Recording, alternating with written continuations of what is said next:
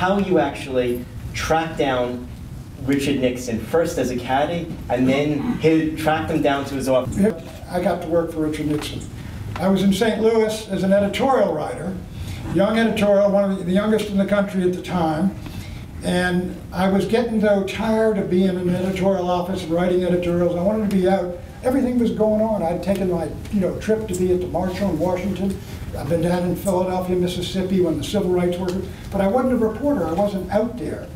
So I decided after 1964 when Goldwater lost that what I wanted to do was work for a presidential candidate. And I said, I've always liked Nixon. My father liked him. He's experienced in foreign policy. So I lined up a meeting in a kitchen in Belleville, Illinois, after Nixon spoke in Belleville.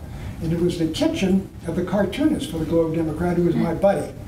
And I said, here's what I'm doing. I'm going to show up with my girlfriend, and I'm going to come in, and you introduce me to Nixon in the kitchen. And so he says, okay.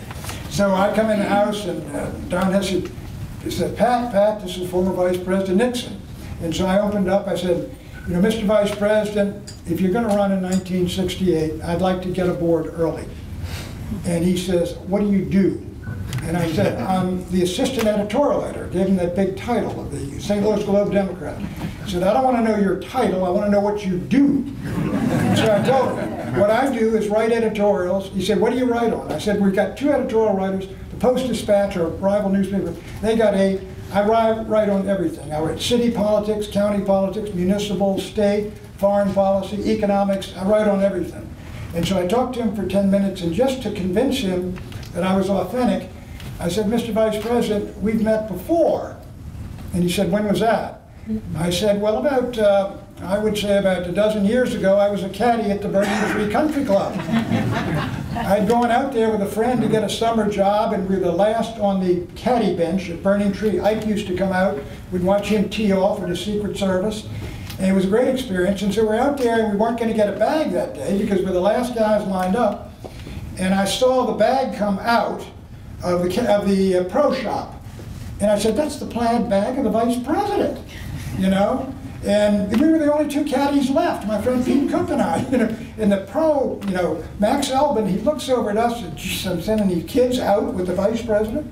So sure enough, he gave Pete Cook the Vice President's bag, and I carried the bag of this general 18 holes in the afternoon, and I spent about 4 hours with the Vice President of the United States, and I told him that story, and to convince him that I was telling the truth and I was not making it up, I described his golf bag to him. I named the pro and the assistant pro at Burning Tree. So he was convinced. So what happened was, he went out to the airport, and Don Hess comes into my office and says, the former Vice President was asking about you all the way to the airport. And I said he was, and so I was waiting for a call or something, and so nothing came for about 10 days, and all of a sudden I pick up the phone, this familiar voice says, can you come to New York and continue the conversation? So I said, you better call the publisher and ask him if it could. So the publisher comes into me and says, Richard Nixon just called me. So I went to New York, and we went into Nixon's office down at 20 Broad, which is right next to the Stock Exchange. And he invited me, and I spent a number of hours there with Rosemary Woods, and then he invited me in about 3 o'clock. And he went over one subject after another, quizzing me on this issue, foreign policy, what's going on in Congress, how do you think the Republicans are going to do, what's the conservative movement all about, where are they headed? And just went one after another. And during that time, Rose Woods called into Nixon, and he said, okay, I'll take it. And he said, hello, Senator. And I said, you want me to get out of the office? And he said, no, stay here.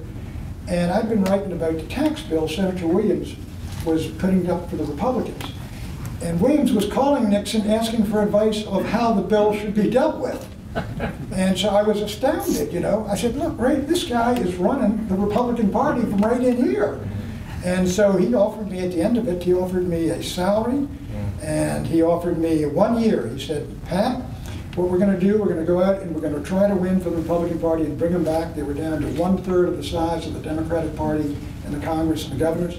He said, because if we don't bring them back, there's not going to be any race in 1968. We have got to build up the base of the party. It cannot be as diminished as it's been.